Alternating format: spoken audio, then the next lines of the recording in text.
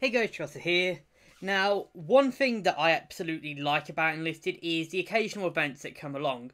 Now, some of these events are actually quite awesome. For example, well, actually I won't spoil it because this is going to be ranking the events from worst to best. Now, I'll be using pretty much anything to, I'll basically judging these events based on what they added, more or less what they've done to the game since, and more or less just how fun they were. Like, some of these events were actually kind of fun. Some of these were just miserable, and some of these were just forgettable. Anyways, I'm going to start with what I think was the worst event. And if you've been on my channel, you probably know it's going to be Sandstorm. Oh, I bet you weren't expecting this.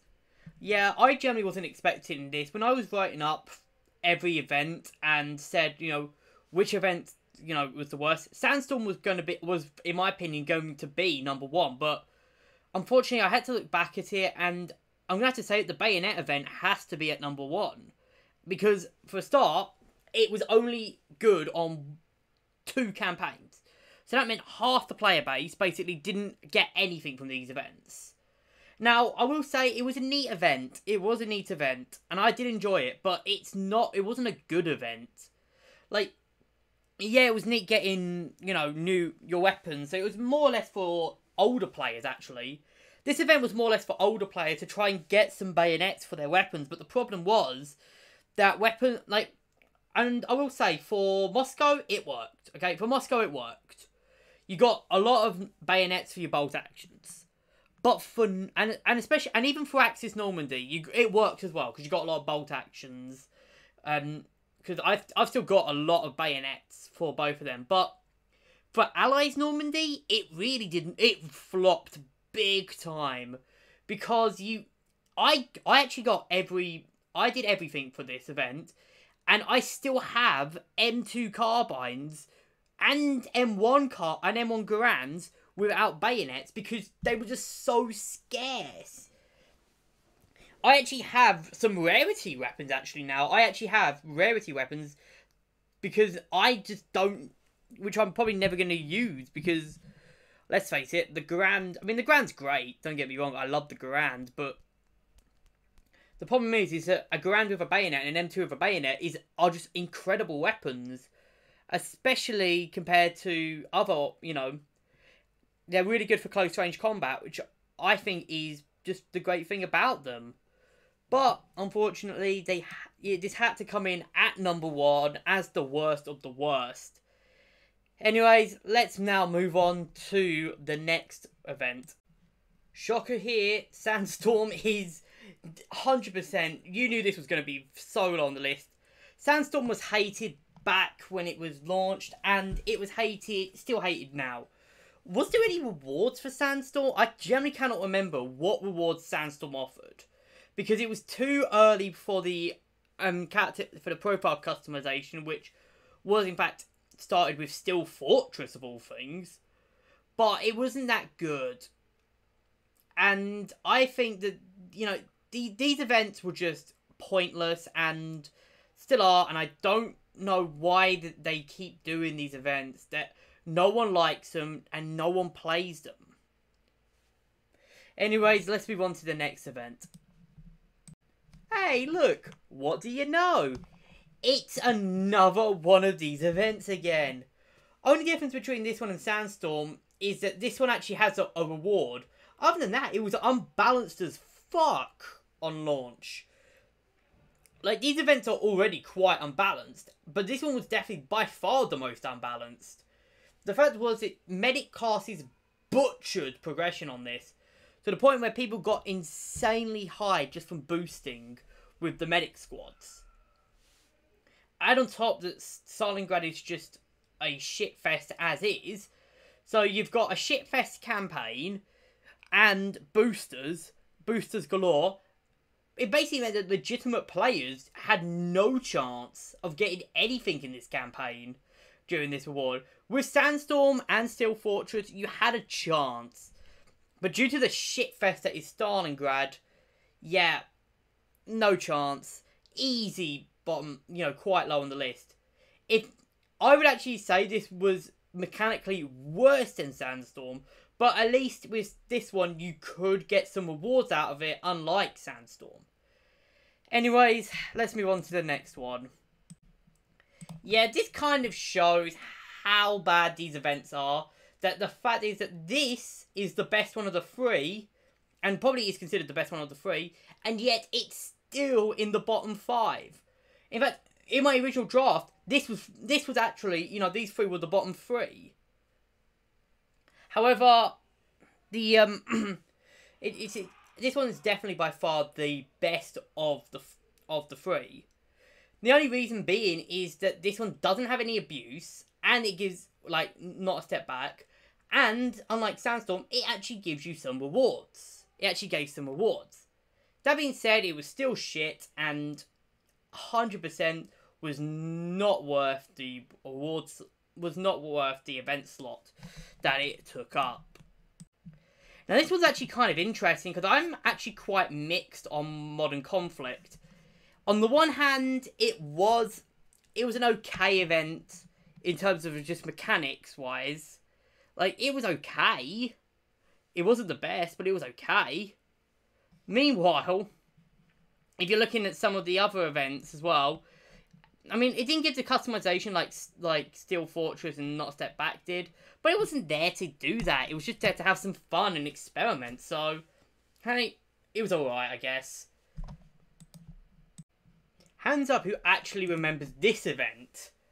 Honestly, all of the other events prior to other than the Bayonet were all like they were all those event page events, which, you know, they were just, you know, everyone ignores them really. But this one was actually kind of a, you know, you had to do this event if you wanted some. Like, it gave you some unique styling guide customization, but really, who remembers this event? This event was almost immediately overshadowed by another one. And, yeah, not really much to say about this other than it was just customization. But hey, I mean, it's not as bad, at least it wasn't a bunch of unfinished crap, unlike other events. But hey ho, still pretty bad.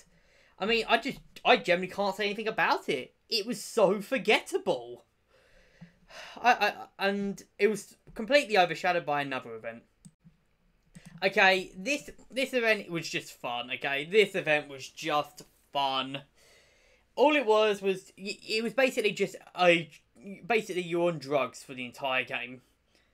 And it was fun, okay? I'll just say it was fun, but again, like Modern Conflict, there really wasn't much substance to it. And I will say though, it was a lot of fun just flying around and shit. And at least it gave some silver orders, which Modern Conflict also gave, but I mean, there's not really much to say about this one. It was fun, but it wasn't the biggest, you know, it wasn't the biggest game changer like other events, which I could mention. Oh boy, this event. I made a video on this event a while back saying that this was a terrible event, and half the comments exploded with people saying, "Oh, why the fuck are you complaining? This is literally free stuff." And the reason I was complaining was because the event, for lack of a better term, was a bit shit. And honestly, stacking it up, it's still in the bottom half of events. I would still say it's still in the bottom half of events. And really, I'm going to explain it a little bit later, but they should have added a lot more new interesting stuff to this event. Maybe add in some Chinese weapons, some unique Chinese weapons in Moscow, for example. Or you know, a unique squad or something like that. I don't know, like something. Other than just, you know, oh, complete 10 battles, you get some silver orders and a poster. Really, and it wasn't even a good poster. Like, who the fuck cares about posters in this game? I have like 10 of them. I don't use them at all. And if it literally, I can just recycle what was said about the last one, because this was almost the exact same. You do wins and you get boosters. you get Silver Order. The only real difference was that you actually got a 300% booster from this, which I would say this outshines the poster. And the thing was, at least this one was like, you got a kit, you know, you did it multiple times over the week. So you do the events over the week. They were quite short events, and then you would get the booster. Whereas with the other one, it was literally, you only got one Silver Order, whereas this one got more. So, yeah. Like, I mean, I'm still not saying this was a good event. We're still not even got to the good events yet. Ironic. But at least it's getting a step in the right direction, more or less, from those useless events. The jump off between Elba Day and Engineer Day was insane. And the fact is that Engineer's Day came before Elba Day is also insane to me. Now, in terms of events, Engineer's Day doesn't really look like it gives as much as Elba Day. I mean, you get a booster, some weapons, some troops, and you got a unique... But the thing was, you got the unique hammers, which was the coolest part. And also, what was also cool about it was that you basically built... So you got... there was 8 tasks, you had 6... and you had to do 3 a day, basically. So you had 9 tasks and out of a possible 8. But what made this really interesting was that the fact was that all of the tasks, unlike every other event where you did one task, you know, and then you did the next one, then you did the next one. This one, you did all of the tasks at the same time. So you could really stack these tasks together. For example, on the 5th day, on the second one, the 5th and the 6th, you got kills if you got kills with engineer built buildings like machine gun nests, AT cannons and anti-aircraft guns, and you had got kills, and you did it while you're playing as an engineer. You could literally stack them together. As well as that, the mobile spawn point being used 10 times, stacked with engineer points, ammo boxes as well, stacked with engineer points. It was a good event, and also you got a good reward with the hammers. You see what I mean here? You get an interesting reward, and the events as well, the battles, they're actually challenges. So you feel like you've actually earned something, and not, oh, just kill 100 people for 1 Silver Order weapon, or something like that, whatever the hell it was for Luna. Whatever the fuck it was. And, honestly, I will say, hand on heart, this is the first good event. And I will say that I will carry that quite high. And you know what's funny? This is number 6 on the list. So I actually just did a count. This is number 6 on the list. And it's gotten up to the top, top 5, just outside the top 5 events, before I say this was an actual worthwhile event. Fuck me. These events sometimes drive me insane. Anyways, let's move on to the next one. Okay, let's cover this one while it's still fresh in our memory. It's Victory in Europe. And honestly, it was a good event, I would say, but it was really poorly communicated. If it was better communicated, maybe it would have found its way potentially to number 3. I would say potentially number 3. But that poor communication with the whole Gold Order situation was, in my opinion, just a bit of a hassle for the event. If you don't know, originally it was believed that you would get the Gold Order after completing 8 of the tasks, 8 of the 10 days. But it turns out that was a communication error, and instead it was 10 days. And I will say though, you did get some pretty good weapons. You did get some pretty cool unlocks. Not just the silvers, but you also got you got cold steel and either the PPS or multiple cold steels. Now, that was the great thing about this event, in my opinion, was the versatility. If you don't like the Axis, or the Allies event, and you don't use Allied Soviets, you can skip the red PPS and go for 5 cold steel weapons. And that is insane. I obviously went for the red PPS and, of course, one of the Normandy Axis cold steel weapon. If you saw my last video, you'll see that. And I did get the Gold Order, but you can see with some of the tasks, like, kills, obviously these were easy enough tasks to do. But the problem was, it was just really strict in holding it. They really should have done it so that the gold order was 8 days instead of 10. That was what really handled it, because most people were looking forward to getting another gold order, but yeah, it kind of got stifled by the by that. Anyways, let's move on to the next event. What do you know? The first ever event came in at number 4. Now, the real problem with D-Day was just how small it was. It wasn't, like, most people say, oh, it was very strict, but honestly, it wasn't as strict as people remember it nowadays. Like, I remember back in the day, people were cramming out these things. I did it all in a day, so, and I think this was a decent event, actually. Was it the best event? No. It wasn't even close. It's not even top 3, actually. But what I think about this event was, it was the first one, so they were testing it, and also they really did hit the ground running with some pretty good unlocks. I mean, you got a lot of silver orders, which, remember, back then they were actually quite scarce, so this was a lot better. But you also got a unique soldier for Allies Normandy, which, I mean, that's fair enough if you don't play Allies Normandy. You can see how that's a bad thing, but the final thing, being a gold weapon order, was insanely good. And in my opinion, just pretty much made the event. I generally can't say anything more about it, because it was just all pretty good. That being said, though, I will have to say that for a first time event, this was actually one of the best. And honestly, I think they could have improved a lot, and they did improve a lot with their next event. Anyways, let's move on to number 3. This is another event I guarantee most people would not have actually remember, but honestly, this was actually a pretty good event. Now, you might be looking at it and going, but it's only 2 rewards. Yeah, it's only 2 rewards, but the thing is, these are 2 great rewards. And you had a really good time frame for it. So you really didn't have much pressure for it. I mean, completing 1 battle and winning 2 is piss easy. And you did these out of order. So you basically could do this you could do the whole event in 2 days, in 2 games. Now, you might be thinking, but that doesn't really sound like much. But the thing was, a gold order for weapons and troops is still insane. I'm pretty sure I still got that gold. Actually, no, I don't know. I would have done the other one. Oh, well.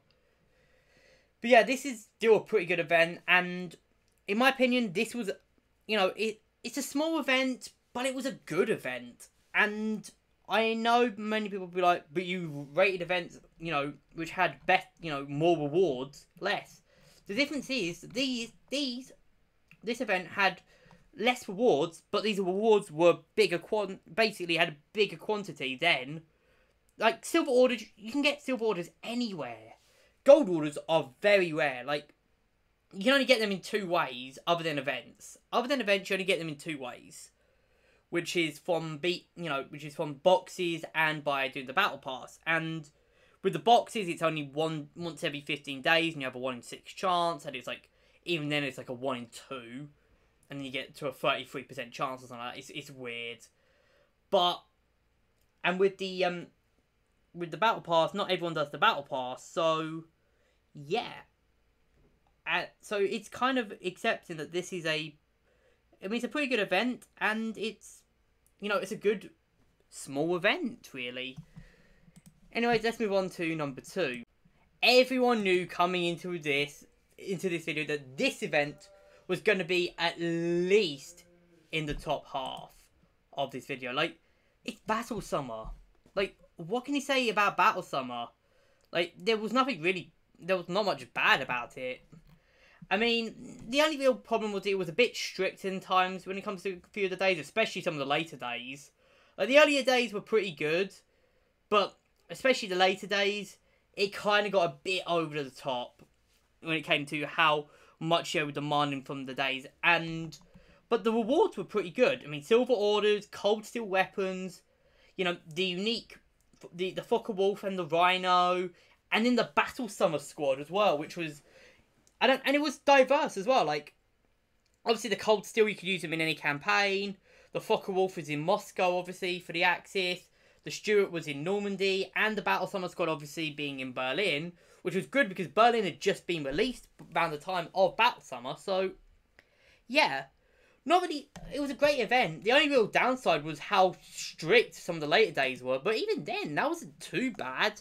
It was a bit, it's a bit of a hassle, but it wasn't like, say, it wasn't like, say, some other events where you had to do like 1 billion tasks in a day, and you got a lot of stuff out of it. This was, for a long time, this was the gold standard of tasks, and this was the second event as well. Like, the event prior to this was D-Day, and they really hit the nail on the head with Battle Summer. But it wasn't the best event. It's not been the best event. So, what is the best? Well, I'm pretty sure everyone knows what that event is. And let's move on to that event. You really had to act like you didn't see Fiery November coming in at number 1. Like, this took everything that Battle Summer did right and improved on it. It took everything that Battle Summer did wrong and removed it. So let's start with the task, right? So there was about 20 or so tasks now. Now with Battle Summer, the main problem was that the tasks were a bit strict in days. And it was really, obviously of course you can miss tasks out and still, complete all of it. You can miss days out and complete all of it. But it was kind of like really heavily balanced towards the later days. With Fiery November, it was kind of scattered out. Yeah, there was a few later days had more tasks than earlier days. But even then, the earlier day ones were pretty quick. And even some of the later day tasks were also pretty quick. Like, kill 35 people while in a tank. 3 wins. Shoot down 4 planes, for example. 50 kills with a submachine gun, those are all pretty quick stuff. And they gave some pretty good weapons. They gave some pretty good rewards. The first thing was the Silver Orders. Now, the main complaint with Battle Summer was once you completed all the tasks, there was no reason to do it. So if, let's say you completed the first 3 days tasks, you literally, all you needed to do was just either do battle victories in Normandy, or you get SMG kills, both of which are pretty easy to do, by the way. And you were done with the event. You literally could ignore the event for the rest of the. With Fiery November, they made it so that you had a bit of an incentive to do the event because there was after it, because quite a bit, because you'd get Silver Orders, and back in these days, Silver Orders weren't the easiest to get. You also got Cold Steel, 2 Cold Steel weapons, which is pretty good. You got a unique, you got some unique soldiers. You got the unique Axis Tunisia soldier, which makes sense because this came out around Tunisia. You also got, of course, the P-47 again. You also got the Jagdpanzer IV, which was pretty cool, to be honest. And of course, the Fiery November squad in Tunisia with the Charlton rifle, which was pretty cool. The car's pretty cool, so yeah. Really, there wasn't much bad about it. The only thing which this could have added, which would have been better, is if there was like some, for like 17 tasks, you got a gold order. I reckon that's how they could have made this even better. Other than that, it was still a very good event. And, in my opinion, worth it in the long run. Anyways, I'm going to end this video here. I hope you guys have enjoyed. Leave your thoughts about these events in the comments. What was your guys' favourite event? What do you guys think was the best? Which guys do you think was the worst? And I'll see you guys in the next video.